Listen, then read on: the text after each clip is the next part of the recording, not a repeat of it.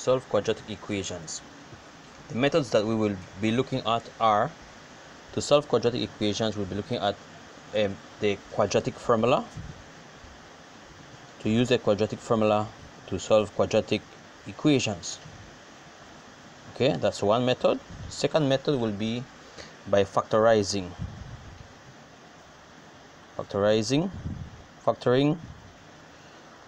and also by completing the square. Now the question is, when do we use it, why do we use it, and should we use it? That will be up to you. As you will see, the problem depends on the problem also. If the problem cannot be factorized, then use completing the square or use the quadratic formula. Okay, for our purposes, we'll be sticking with the methods that we have seen with respect to our classes. All right, so let's start. Our first example will be, so let me call this example 1. Okay, this is if we have factorized it out, the quadratic equation is factorized. All right, so given an example of the form x open bracket x plus 3 equals 0, what is the solution to such formula, to such problem? Since the product, because this is a product, a number times the next number differentiated by brackets, which is a number, since the product of two factors and x, which are x and x plus 3, which are the two factors, is equal to 0, then the term is 1 in one of the brackets, or the one outside of the bracket must be 0. Okay, so let me write that down as notes here. Since product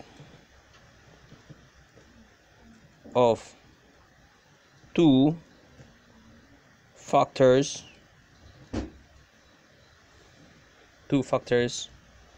and the two factors that we're talking about are x and x plus 3 in this case, okay, is equal to 0, and then the term in one of the bracket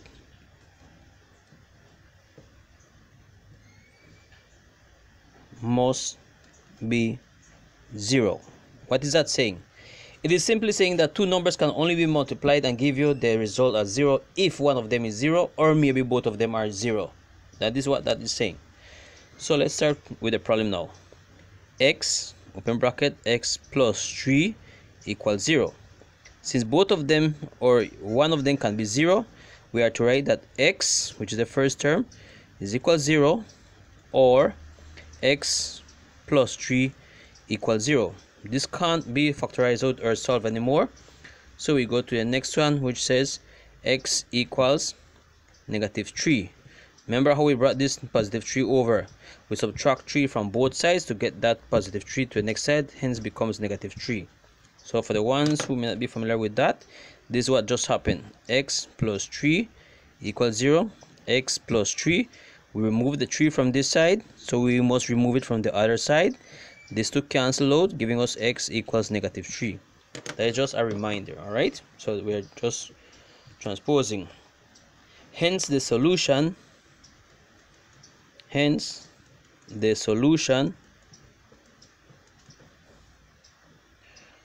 are, and it has two solutions, x equals 0 or x equals negative 3. Those are the two solutions to the problem, okay, to such problem. So that is, given problems like this is the way you are going to work it out. All right, let's see a few more examples. Let me call this example 1. We have touched this topic before, but we're still touching it again. I'm going to use example 2 now. I'm not going to be using all of these words over again, just going to be explaining it. So example 2, we have x minus 9, x minus 7 equals 0. Remember, the product of two numbers, the product here can only be 0 if one of them or two of them are equal to 0. Therefore, we are to write x minus 9 equals 0 or x minus 7 equals 0. So x, let me put all of the steps so that we don't do any mistakes.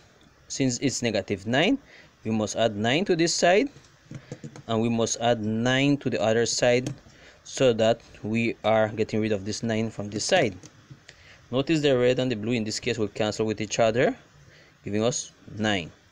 Next side, x minus 7 equals 0, and since it's negative 7, we must add 7 on this side and we must add 7 on the other side. Whatever you do on one side of the equation, you must do it on the other side of the equation.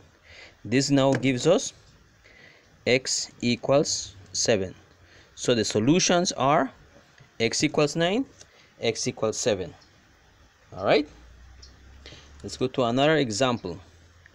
Notice that the examples are changing slightly. In this case, we have two values inside, a variable and a number. We have two brackets. In the first one, only one of them has a bracket. In this third one, it is slightly different. We're going to have now 3x plus 2 open close bracket times 4x plus 3 close bracket equals 0. One of them has to be equal to 0. Okay, so we put that 3x plus 2 equals 0 or 4x plus 3 equals 0. Let me zoom in a little bit so you can see it much better. There we are. So we are to move this 2 to the other side. This becomes 3x plus 2 equals 0. And so, since it's positive 2, we must subtract 2 to this side and subtract 2 to the other side. This now gives us 3x equals negative 2. Notice that this will cancel with each other. Let me do the scratch so that you can see it. Now, this is a product. The opposite of product is division. So we must divide this side by the coefficient of x, and you must divide the other side by that same coefficient. So divide here by 3 and divide here by 3. This now gives us that x equals to negative 2/3. Okay, let's look at the other one. This is one solution only.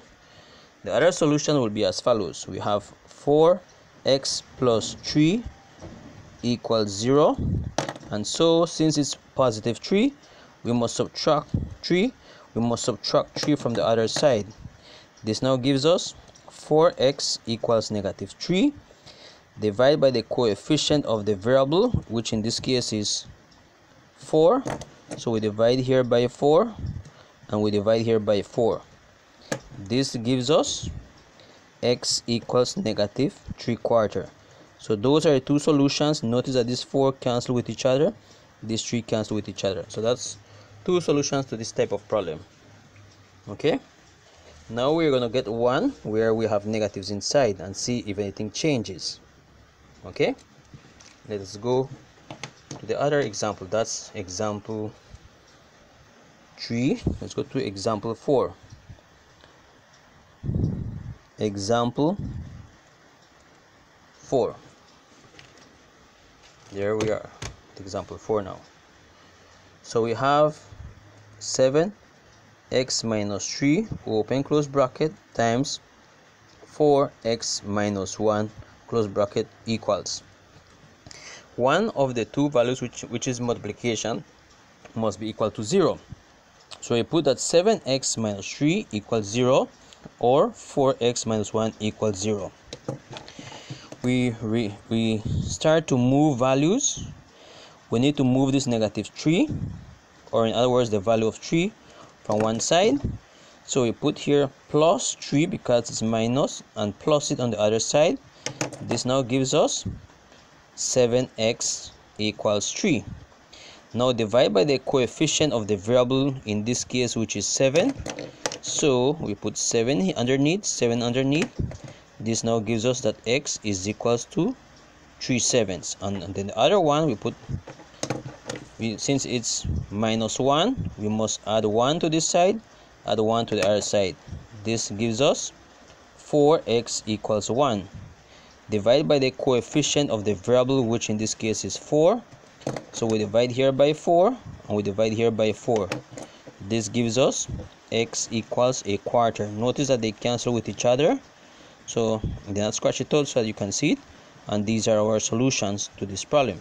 Okay, so those were 4 examples, 1, 2, 3, 4, given to you with respect to that type of problems. Okay, and we have some other examples which we can do also. That's example 1.